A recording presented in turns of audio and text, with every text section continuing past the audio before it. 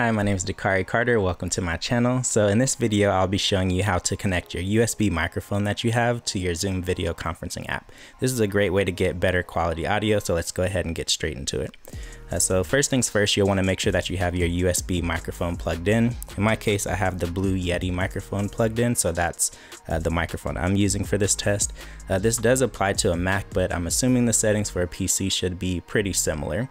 So first things first, after we've connected the microphone, we'll go ahead and launch the Zoom application. And in our case, we'll just create a new meeting. And then we'll select join with computer audio, since we want to go ahead and set our preferences as far as what microphone we want the computer to be getting audio from. So if you look to the bottom left corner where it says mute, there's a little arrow button. If you click that, this is where you have the option to select a microphone. So I have a couple different options here, but in my case, I'm using the Yeti microphone, so I just select that. But whatever microphone that you have plugged up should appear there.